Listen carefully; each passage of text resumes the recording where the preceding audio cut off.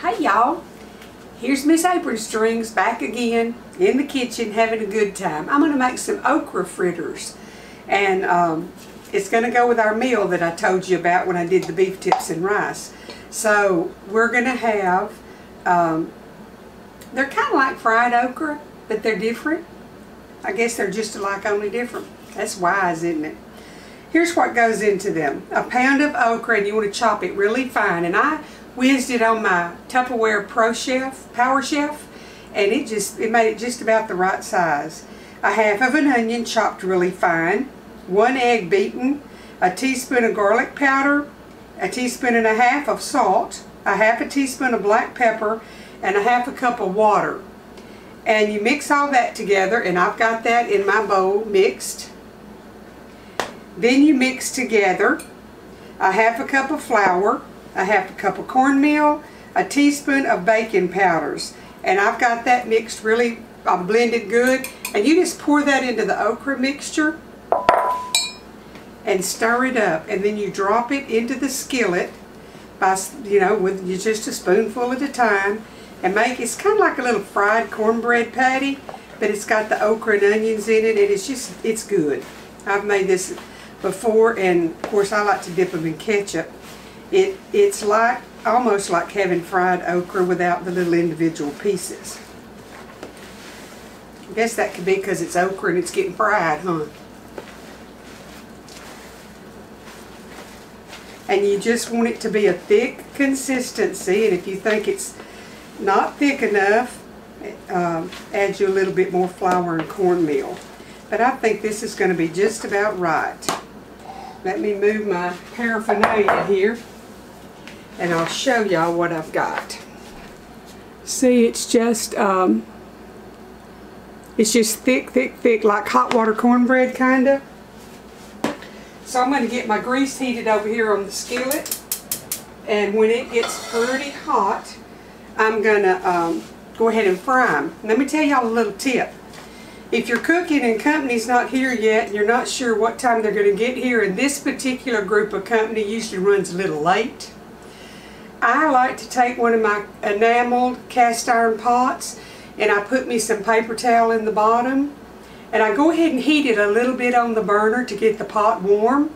Put your French fries, onion rings, your corn fritters, your hot water cornbread, put it down in that pot and put that heavy lid on, and let me tell you, it'll keep it warm for a couple of hours. So that's what I'm going to do. I'm going to get these okra fritters done, and I'm going to put them in my big cast iron pot with paper towel to catch the grease, and it'll keep them warm till everybody gets ready to eat. See there, I'm just so full of wisdom, and I'm just so generous to share it with y'all. You need to listen. You learn a few things. Okay, let me get some in the skillet, and I'll bring the camera over there and let y'all see how it looks to sizzle.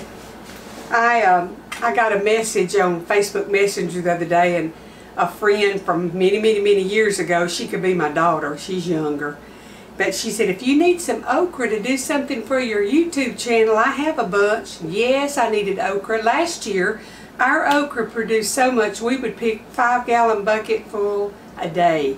But it rained so much here that we didn't get a garden planted, this year. We didn't get anything.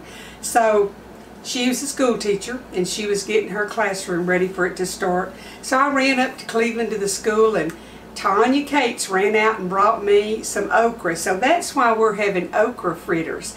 And I want to thank Tanya for watching my YouTube channel and for sharing her okra. And when she gets some big old tomatoes, she's welcome to share those with me too. Okay, there's my okra fritters, and they're cooking. And let me just tell you something, Miss Bohemian Gypsy in Australia, this would make an okra lover out of somebody that don't like okra. You need to try it. Michelle's one of my faithful viewers, and she's always texting back and forth with me or messaging, and we have a lot in common and like a lot of the same stuff, but I love okra and she doesn't. But I bet you she would like this. I'm going to brown it on this side, and then I'm going to flip it over to the other one, and then I'm going to put it in that big red pot right there and keep it good and warm.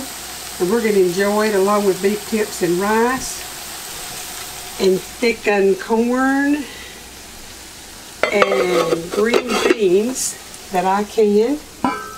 2 quarts of green beans with the tasso in them that I was telling you about. We're going to have us a good old meal.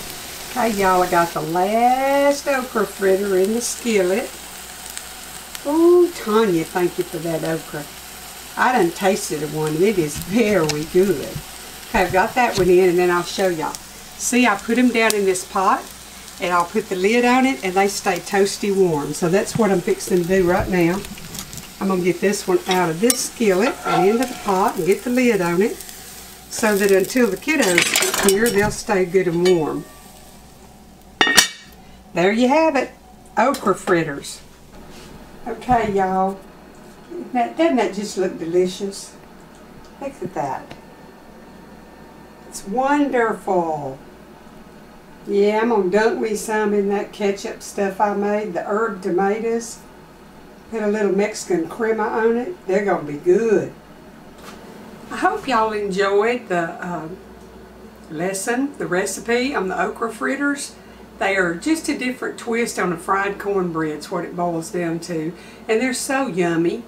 So I know some parts of the world don't have okra, but you know, here in the South we have an abundance of it. So I'd like for y'all to try it, and if you do, please leave me a comment. Somebody asked me the other day, I said, are you subscribed to my channel? And they said, well, yeah, don't you? I said, I can't tell who is subscribed because everybody sets their stuff to private and it doesn't show up. So I would like for you to comment once in a while and so I will know that you're watching. I know I've got a bunch and it's growing, but I don't have a clue who most of you are. But I appreciate you watching and subscribing. I will appreciate you sharing it with your friends where the channel can grow. And I'm just going to keep churning out good recipes if y'all will keep showing up in the kitchen to learn. I appreciate you so much. And I hope y'all are listening to my little tidbits at the end of the videos because it's real important. You need to spend family time. And the best way to get people together is over food. Everybody likes to eat. Most people. Gather them around the table and conversation will just flow because when people are relaxed and enjoying themselves, they tend to visit and talk. So y'all try to do that a little more often. Get around the table and have a good meal.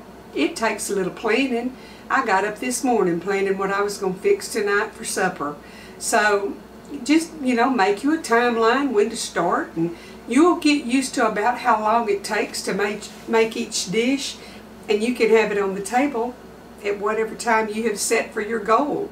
So spend some time with your family. Turn those phones and all that mess off. Don't have the TV blaring. I don't care who's playing football or basketball or baseball.